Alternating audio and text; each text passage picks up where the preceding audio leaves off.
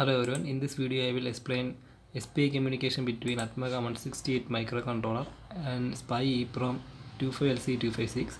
So basically what this Proteus simulation means, in this simulation we will put data into the memory locations of SPI Eeprom, and we can also read data from that memory location, and microcontroller will send the data to the receiver virtual terminal in this Proteus simulation. I will only show Proteus simulation in this video, so let us run this Proteus simulation.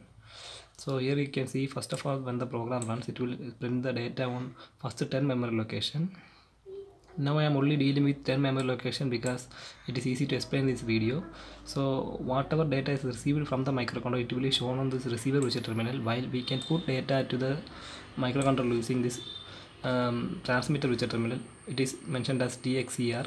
So there is two options, E to erase and D to write the data. Let us overwrite some data on the memory location 7, because there is already a data inside the memory location 7 shown as 78 decimal.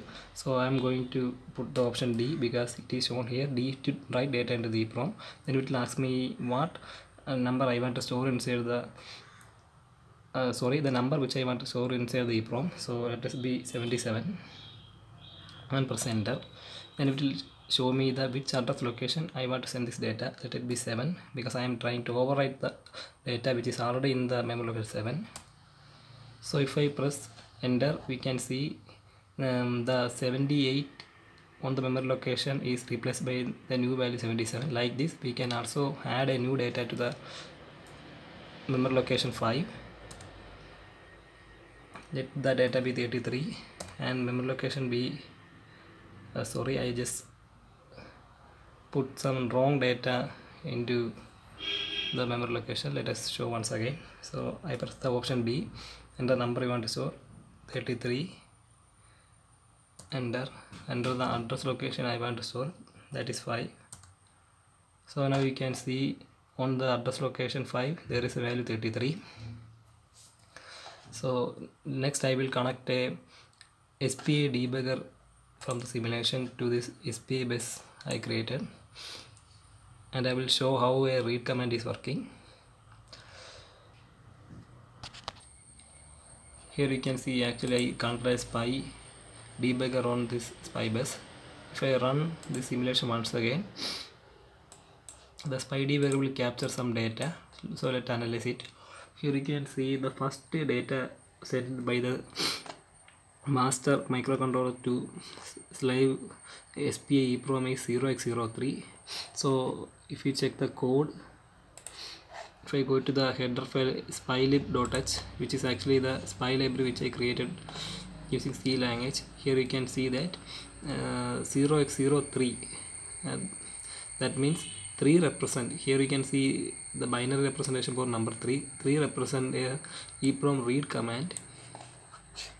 Since, as we know, first of all, the microcontroller at the startup will read data on the 10 memory location. It will try to read the data on the memory location 0. That is happening on the first line of the code. 0x03 is the read command. Then it will send 16-bit address.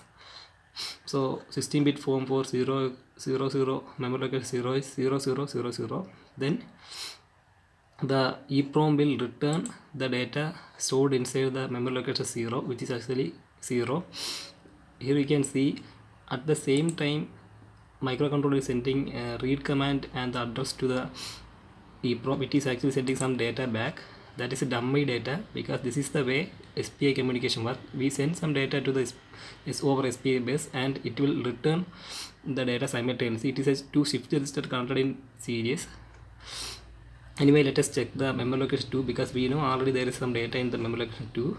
So if we check the read operation in memory location 2, we can see 034 read command and 0002 16-bit address of memory location 02, and in that case the EEPROM is returning the number 37.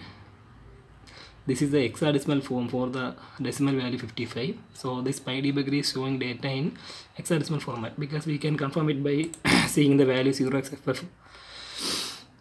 And if we also check the 7th memory location, we can see we are receiving a data see 4D, which is actually the hexadecimal representation of 77.